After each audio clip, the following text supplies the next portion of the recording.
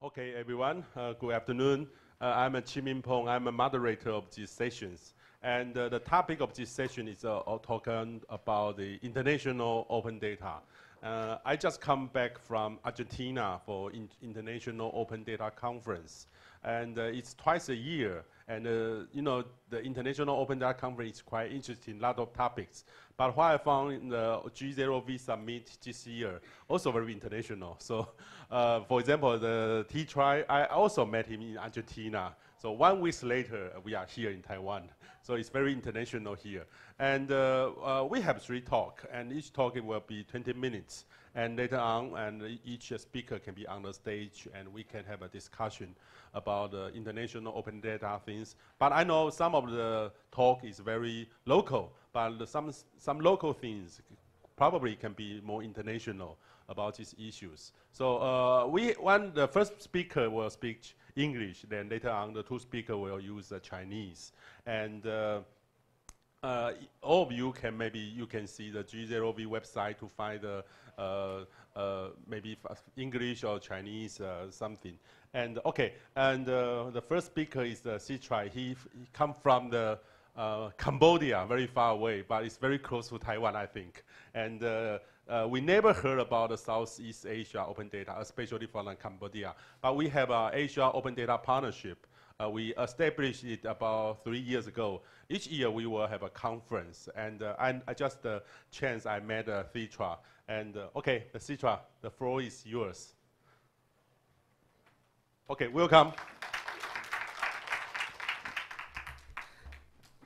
Thank you for the moderator. Good afternoon, everybody. My name is T3. I'm Executive Director for Open Development Cambodia. So I will talk today for the Open Data project in Cambodia and also in the Mekong regions, and about ODC project implementation, and also what are the challenges around open data community and open data project in Cambodia and also in the Mekong region. So Open Development Cambodia is a local organization, and we implement the project in 2011. So at the time we launched our first platform in Cambodia, and it is kind of the unique platform in South Asia, because a lot of there is some platform about open data in Asian as well, but the way that ODC operates is a little bit different, and why it's unique, and I will talk more about that. So in 2008, so this is the year that we start thinking about the open data project in Cambodia. So in 2008, a lot of booming in terms of economic and development. So a lot of development projects, for example, like mining, oil and gas development, special economic zone, hydropower dam project happen in our country. And at the time, there is a discussion and research found out that lack of information sharing. So not only between the civil society and civil society, but also like between civil society and government, especially for private sector and community, looking for the data set and information to be part of their project implementation, to be part of their discussion or research. So we collect the data set around social and economic development, and a lot of data are available, but it's not in one place, and we organize and we collect and make it available on our website. So so in order to address those issues, we come up with one solution. It's about you know, like build and disseminate the information through website, and use technology to be part of their process to disseminate and aggregate the data and make it available for public. So yes, our solution is we develop the online interactive map and also infographic to inform the public and also promote the fact-based open dialogue in the development context in our in Cambodia and also in the Mekong region. Currently, we have around 55,000 unique monthly visitors for ODC website, and around 55% of our return visitor. So it is a good sign for us and motivate our team to implement and also aggregate more data and make it available on our platform. Our target audience for the website, of course, everyone can access internet. They can use our resource for their project implementation, or it depends on their purpose of the project implementation. And we classify like citizen and also civil society, investor, researcher, journalist, and also policymaker. So a lot of user, for example, like both at the community level and also civil society, including government, they use our resource to inform their dialogue and also discussion, especially for the community who looking for the evidence base to inform their activity at the or what happened in the reality in the community level. So they also find out our website is really useful. So the website it's available for both Khmer and English language. So our official language is Khmer. So we have like Khmer and English. So all the website in our country, in over 5 countries, at the same like English and Khmer. So currently, after the successful project of implementation Open Development Cambodian, we expand our project to the region. So we have Open Development Thailand, Open Development Myanmar, Open Development Laos, and also Open Development Vietnam. So we have 5 country platform and plus the regional platform.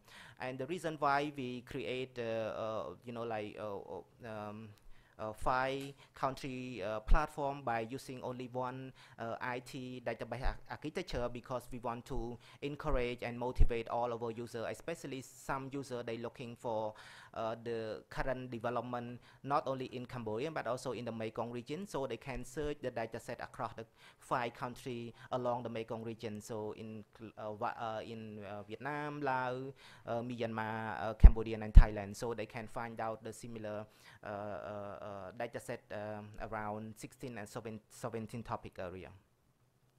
As I mentioned to you earlier, so one of our solution to inform about the development context in our country, we use the online interactive map, and you can see here our online interactive map. So if you go to ODC website, you see the one of the main menus about the map. So there's a lot of map layer that we create, and it shows the different stories. So you can see you know, currently when we talk about development, so most of people they feel like, oh, the development will be contribute to the economic development, so everybody happy. But if you look on the reality, what happened at the ground, especially when you try to link from one development to another development project. For example, here I do the screenshot about the community forestry and also mining concession and oil and gas concession. So you can see how the overlapping between the like community forestry and also mining concession. It might be create some like conflict at the ground, but for us as a open data project, we did not draw the conclusion, and we did not mention or analyze on our page about why the economic land concession and oil and gas concession or community protected community forestry, it overlap, you know. So we let our user to understand what are the issue, and they can do the further analysis, and this is the best option for our like user, because most of our user they say that ODC provide like an option for them, and also they can think or they can create their further research question instead of you know, like try to tell them about the conclusion, what is the conclusion of the each sector, because people they have different like research purpose, so they can analyze further what and why it overlap, why it you know, like the concession it duplicate or might be conflict to each other. And at ODC website, as you can see, we also have a lot of map layer. So include not only the interactive map, but also the we call like download map or JPEG file. So for example, I'm not the GIS person, I'm not the IT person. Maybe I'm looking only for the JPEG file, so I want to download some map layer about for example, like about the access to health facility. So I can go to ODC website, and then you can download the JPEG file. And but we also provide other format, not only the JPEG file, because like GS or like IT, they may looking for different format of the document. So in order to meet open data standard principle, we also provide different format for our audience. Go back to the challenge, and also when we start the project, at the time we not fully aware about what are the standard of open data. So basically in 2011, when we create the platform, we just upload the information and publication from different stakeholders and make it available on our website. But when we learn about the open data movement, about the open data standard, so we start review all our document and also try to create and present different file on our website, fill out the metadata, and also looking for review on the what are the legal implication, or what are the legal issue, because not all the document that you can download or find on Google is like you can reuse or republic. So all information that we public on our website, we have to review what are the copyright issue, what are the copyright license. So we have to make sure that we not violate to the like the intellectual property of the author or of the publisher, because we are part of open data, so we have to ensure everything it meet to the minimum standard. In our website, not only the topic page or interactive map or profile page, but we also have a law and agreement section. You may know that a lot of discussion, especially among the private sector and about the contract and agreement between private and the government. It's normally people, they always consider as a confidential document. And but this is document very important for the civil society and also community to know what the development or what are the benefits of the development project in our country. So we also provide the detailed information about the contract and agreement, and also law and regulation related to development sector in our country. So you can download here. You can see there is is available in English and Khmer. You can download both document on our website. Beside what we are doing, what we public on our website, not everybody well known about ODC project because the limitation of the internet connection. So ODC also work with our partner and engage with different event, especially with the ICT community and civil society. For example, we attend bar camp, and we also host the Mekong ICT camp last year in Cambodia. So we engage with the community to not only to inform them, but also train them how to use our resource and how to connect from the data to the data-driven journalism, especially for the media and journalists. They looking for the data and how to do how to capture the or analyze the data to be part of their article or project implementation. We also run like open data day. So we start open data. We start and host the open data days in 2014, and we also translate the open data handbook into local language as well. So we try to like promote and also inform to our community how the benefit of open data in our country and also in the region or globally. Yes, so this is like my final slide presentation, and also provide some contact if you want to know more about ODC, and also want to like find out what are the possible project collaboration, and you can contact to me through this platform and also the detailed contact. I just want to have a quick demo on ODC website, and because I just talk on the slide presentation, and maybe some of you want to know how the interaction on the real platform. So here we have, this is the over home page, and this is the SDG project, SDG, oh sorry, I don't know why.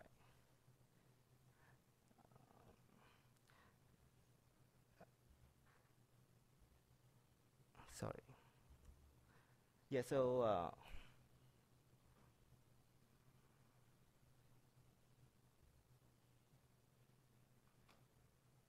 sorry. Yeah, so this is the ODC website, and you can see here there's Open Development Mekong.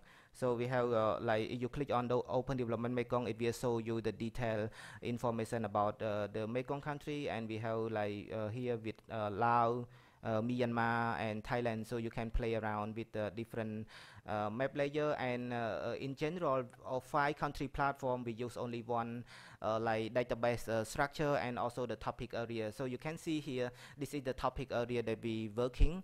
So we have main category also over project implementation, we have economic and land and also the like social development. So each topic area you can like it's very useful for a newcomer or investor to our country. They want to know what are the development contact on for example like agriculture. So basically they just go to the topic page, and then they can find out the general overview about the topic area, and also related like resource, and also the topic area under the agriculture. So they can like follow different research paper they produced by ODC team, and also the related like library record. So they can go there, and then they can see the detailed document. This is what I try to mention it unique, because some of the platform they just only have only one topic and they not aggregate all the information, but here we aggregate